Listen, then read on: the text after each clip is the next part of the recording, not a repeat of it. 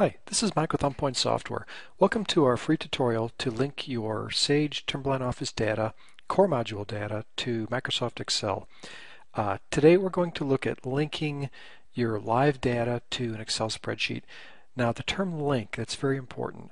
At first we're going to pull your data into Excel, and then link means if your Timberline data changes, which of course it does, you'll be able to go back into Excel and refresh it so that you're always pulling the most current version of your data. Again, today this is going to cover the core modules, and we're going to cover the basic steps at first. At the end of this thing, we're going to talk about some tips and tricks and talk about where to go to get more information.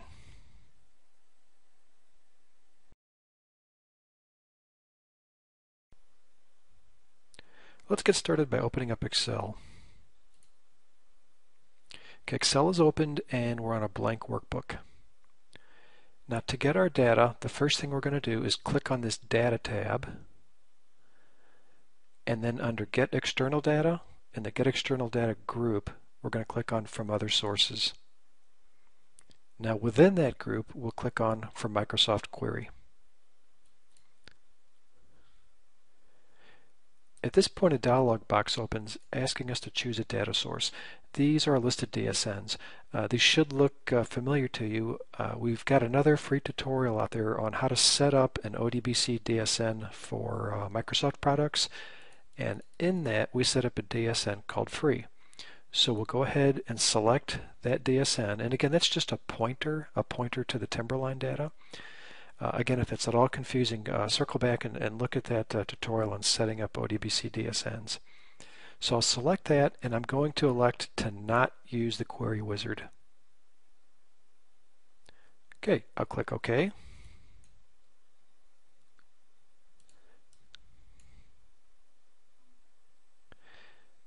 And I am asked to log into Timberline.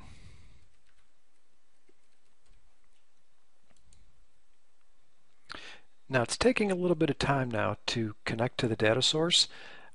What's happening here is this query is there's traffic going through that DSN, that pointer to our Timberline data.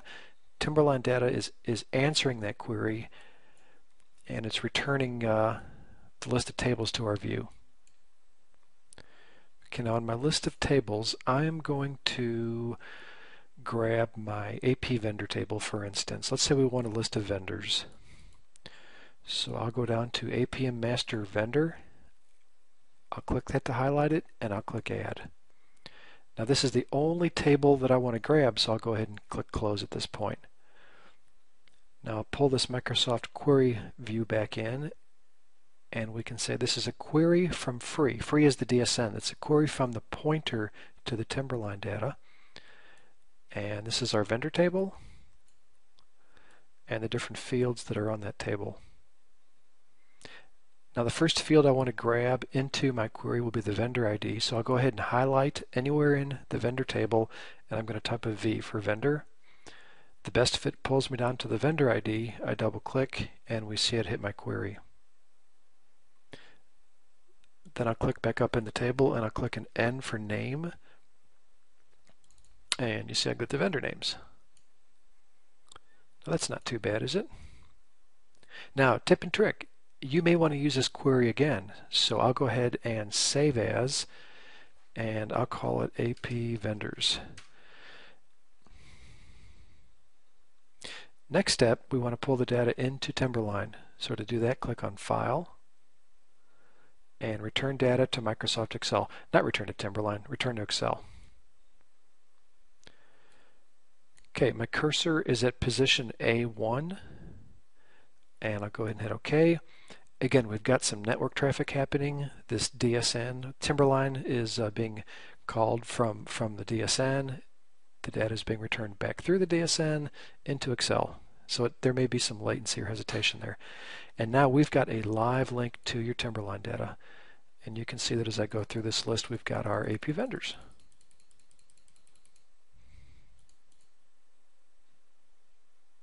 If you want to refresh, let's say that you've closed this worksheet and you've changed your vendor list and you want to go back in and get a revised list, you simply go to Data and refresh all. When you click that, Excel will go back through the DSN, get a new picture of the data, and bring it right back in. So you'll get a current snapshot of your data at that point in time.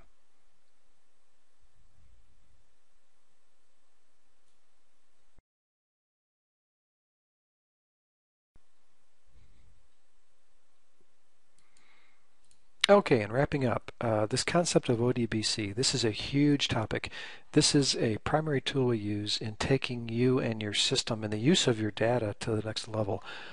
This topic is covered in great detail in our Crystal courses and in our ODBC courses, and we'll comment on those again in just a moment. The version of Sage Timberline Office we've been working on is 9.6. What we've worked on today will work and is tested through 9.7. And it goes back to actually it goes back to version 1 now that I think about it. If you've got any issues with a prior version, please don't hesitate to contact your business partner or Timberline support, or shoot us a note if we can help out. The version of Office we've used is 2007. We can do the same thing in 2003 and prior versions. Same goals are accomplished. The user interface is a bit different. Again, don't hesitate to contact the various resources if we can help you out if you're on those prior versions. DSN, we accessed a DSN, or a pointer to the Timberline data, called free. We could have called it Acme Concrete if we wanted to. The word free has no significance. That DSN has to be set up on any machine that is going to link to your Office data. The DSN, if it is set up among various machines, must be the same name and have the same settings so that Excel files work on those other machines. And where to go to get more information. We've got these Crystal courses and ODBC courses that we do at the Timberline Summit User Conference. We go into great detail on these topics, beginning, intermediate, and advanced. We also teach at the Timberline User Group Conference, or TUG.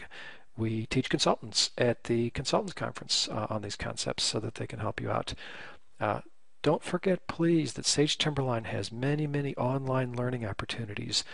Go to the website or contact your partner to find out what is out there and how it might benefit you. And again, you've got your business partner and consultant to help you out as well.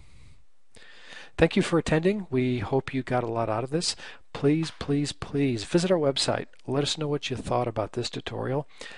We pay very close attention to your feedback. We are constantly striving to improve the quality of what we provide so that you can get the most out of your investment in your software.